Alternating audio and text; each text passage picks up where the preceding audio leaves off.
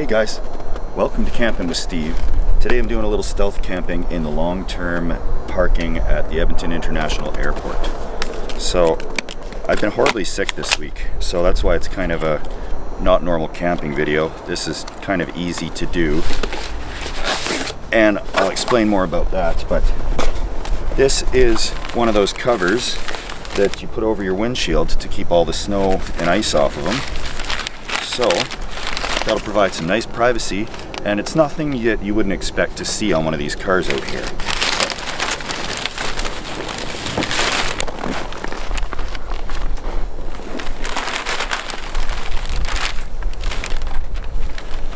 I did not read the instructions on this. I'm just trying to get set up before the security comes around because it is patrolled. So we're going to make this as inconspicuous as possible. In the back, this is what I've got set up so far, and I'm going to put some of that space blanket stuff around all the windows in here so that nobody can see, and then it's going to be time for a deserved step 2. But we can't do that in the car because that's care and control of the vehicle and you could get a ticket. So I'm going to hit the lounge at the airport over there, and I'm fairly close to the bathrooms. I just have to go through that parkade and I'm right in there. So I'm going to crawl in here and get this started. Now I've done something like this before in my truck, and I'd set up the back of it just camp out in it, but I'm going to use these space blankets to keep the light out. I'll stick it up with some Gorilla Tape. Gorilla Glue and Gorilla Tape make really good products, but those poor gorillas. Let's see.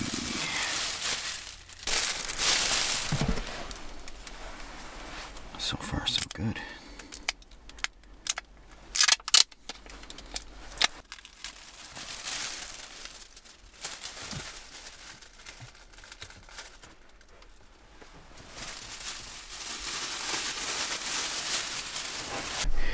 This will block out a lot of the light. If an actual security guard comes and starts walking around this vehicle, we're done for, because they're gonna know. But as long as we can stop them from approaching, this is a huge lot, and I'm sure they just do a simple drive around once an hour or whatever.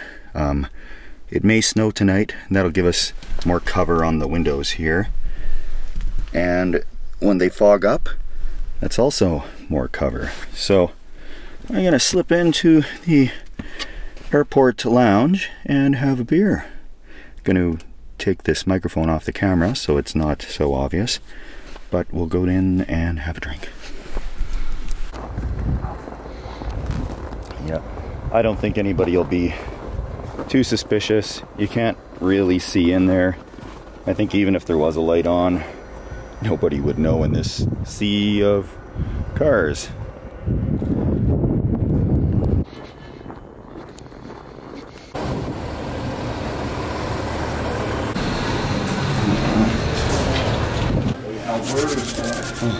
How are you? Good, how are you? Very well. Food menu? Sure, I'll have a menu. And do you have anything on tap? We have Budweiser and Bud Light, only 2. I'll get a pint of Bud then. Bud.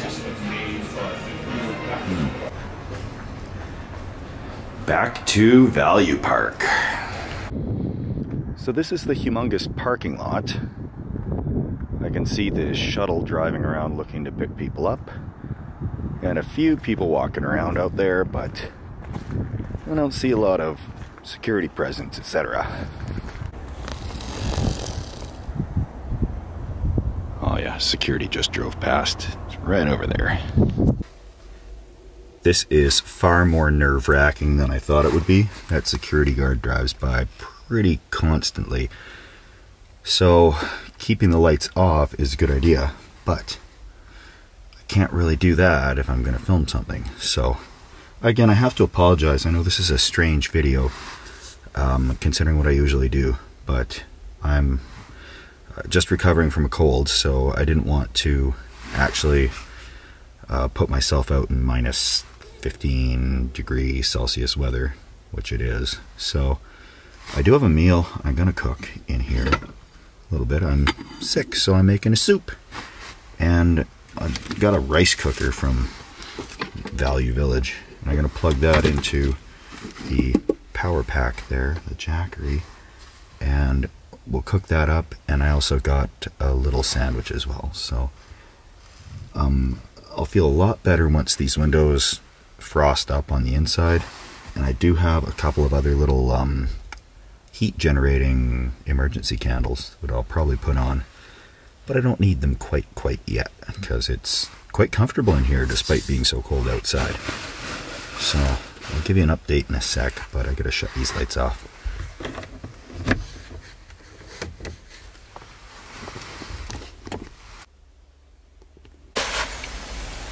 Yeah, there's a security guard actually walking around with a flashlight. I just saw him. And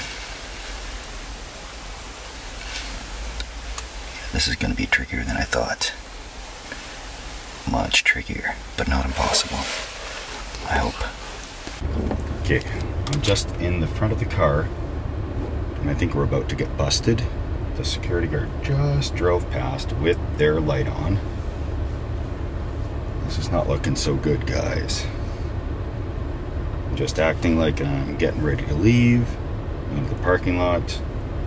And granted, they would, I don't know, might have to find somewhere else to camp for the night. We'll see. So for the record, I'm beginning to think this was a bad idea. But I have these little candles, paraffin wax ones. I'm gonna light up in here. Got a window cracked, of course, because I don't want to get myself carbon monoxide poisoning. And it seems to be that that security guard comes around approximately every 30 minutes or so, maybe every 45 minutes or so. That is what we're dealing with. I might not cook the soup, but I'm going to have a little sandwich here. Yeah. And I have to give a major shout out to everybody, actually.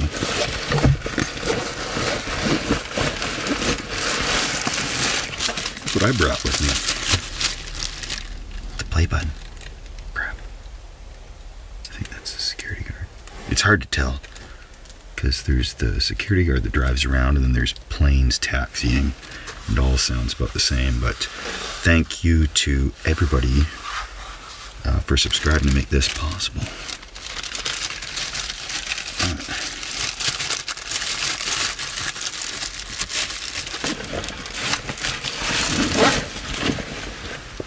I'm going to eat some of this sandwich. I have not eaten today. I didn't eat at that restaurant or the pub when I grabbed my step 2. But,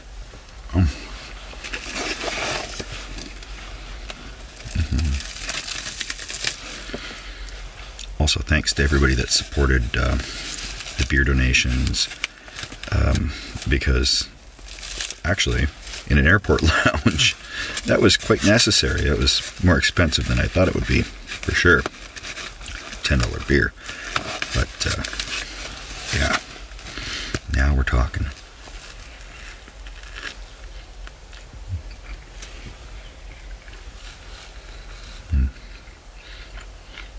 I think we're in the clear for a little bit. Alright.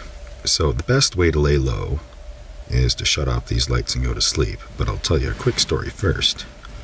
It was about 10 or 12 years ago.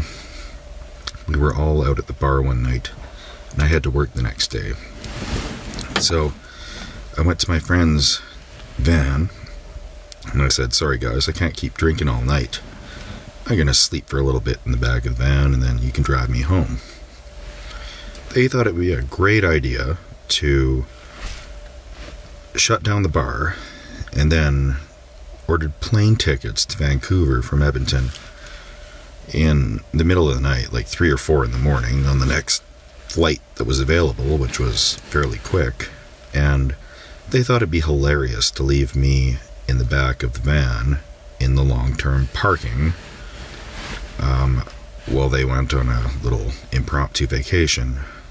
I woke up as they're driving to the airport, and then I made them get me tickets, and we all woke up in Vancouver the next day, stumbled off a plane, etc. So otherwise I would have been sleeping here about 12 years ago, against my will. But I've done this in the RV before, when I didn't have a place or a campground. There's long-term parking at the ferry facilities, any long-term parking thing. You just go in, it's normally like $5 a day or something, which is way cheaper than a campsite. So that's what I have done before, and you know, I'm really not even worried about the temperature here, because I'm sure this will be just fine. It's probably minus 15 Celsius tonight, which is in Fahrenheit. I'll put it up there. But yeah, no, it's just fine in this in the car with the sleeping bag on. No concerns. So hunker down, and then we'll see what I can film through the night with the security guards coming by. I'll try to stay low and be quiet. And thanks for watching, guys. I'm sorry again. This is a little bit out there for a video, but there's gonna be a better one next week. Don't worry, guys. So time to get to bed.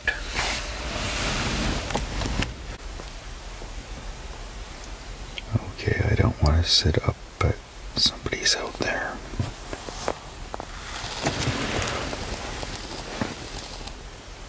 That security van is parked.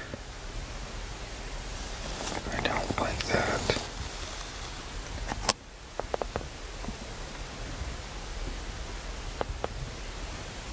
Time to lay low, and everything will be all right.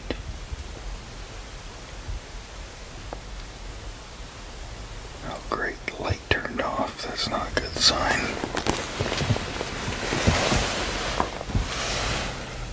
Oh, there he is.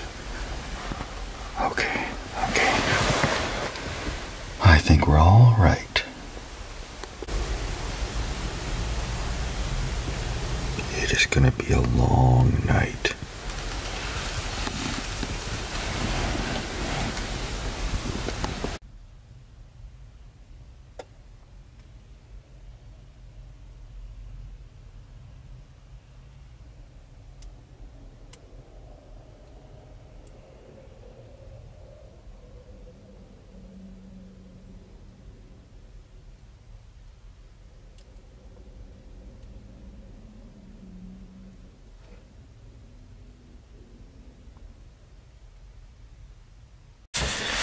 Well, still not fully over my cold, but that worked out pretty good.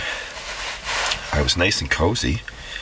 I do toss and turn when I sleep, because I'm a side sleeper, and my one side will get sore, and then I have to do the other one unless I have ample cushion. I just have a little foamy on here. But as with most stealth camping, I want to get out of here and not wear out my welcome. So I'm going to go over to the Tim Hortons, grab a coffee, and use their facilities.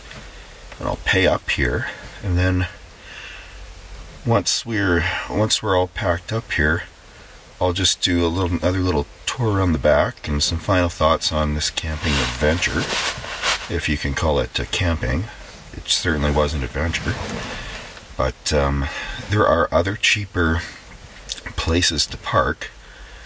I think this one was, if you book ahead online, it's like $15 for a night, or for a day, to park here, which is cheaper than a campground usually. But there's other places that are like $5 a day or something. They're a little farther. They have a shuttle that will bring you right to the airport. But that would be pretty obvious what I'm up to if I just pull into park and then I don't get on the shuttle. So yeah, I'm gonna get the day started, then we'll just touch base on a few things. And thanks for watching so far, guys. You're all just so great. Alright. Take the cover off.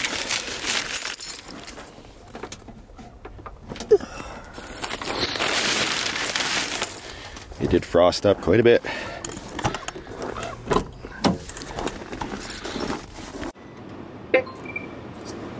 Approved.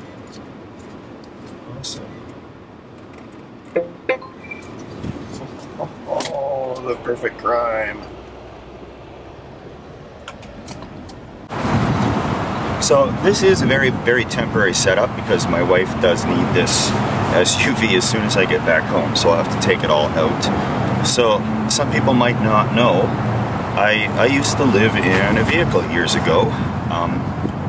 It was probably a couple of months in a vehicle, just a normal car. I think it was a Pontiac G6. And then I moved to a motorhome, so I bought a motorhome and I lived in that. And I traveled around camping, so this takes me back. I do remember, I don't think of those times poorly, like it was really fun actually in some ways. There's obviously struggles, and it was, you know, kind of by choice. I wanted the freedom to be able to just travel around and not necessarily work the 60 hours a week I was used to, so I just kind of had a break. But this was a really cozy sleep last night. I was surprised about that. It did get down to like -13, but yeah, as you can see, not a ton of room in here, but there's enough for some basic stuff. I probably could have cooked in there, but I was so freaked out about that security guard coming by a whole bunch last night, because I don't know how much of a sense of humor airports have with all the security measures and stuff, but probably they're not going to be putting up with my little escapades. But sorry for the short video today. I'm gonna actually get out and do some real camping. I'm starting to feel better, so I just didn't want to do a sit-at-home vlog type of update thing for you guys. I wanted to actually get out and do a night. So again, thanks to everybody who supported. You can look forward to some good videos. If you got a great idea for something to film for the next video, like what you want to see, let me know in the comments, because you know, I go through all the comments. I respond to as many as I can. Usually the first day after the video's up. I'm just going through pretty constantly, but it's harder to find the comments when it's, you know, a week old or a month old. Then it gets buried way down there, and it's a little harder to find. So I gotta get back home because my wife needs this SUV, and my truck's out of commission for now. Got to do some CV joint work, but that will all get done. So thanks for watching, guys, and we will see you next week with another interesting way or place to camp.